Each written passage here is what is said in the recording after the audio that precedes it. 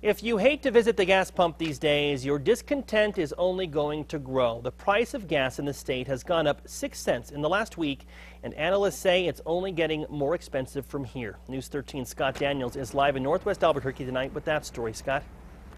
Tim, it was $3.19 a gallon here at the Phillips 66. It was much cheaper here just a week ago. You feel like you just filled up. It's the same chore week after week. Only lately, it's become more of a problem.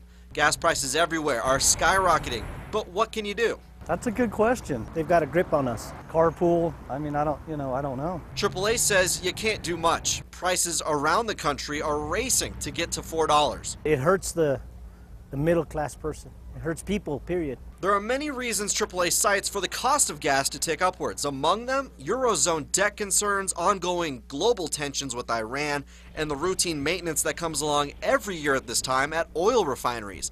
That alone means less product hits the streets, causing a regular fill-up here in Albuquerque to cost much more than it cost just 2 weeks ago. The average price in New Mexico is now $3.23 a gallon. I think that's going to put everybody in a bad spot because it's going to basically make people make choices. Are we going to drive? Are we going to buy groceries? Or are we going to buy gas? We're going to walk.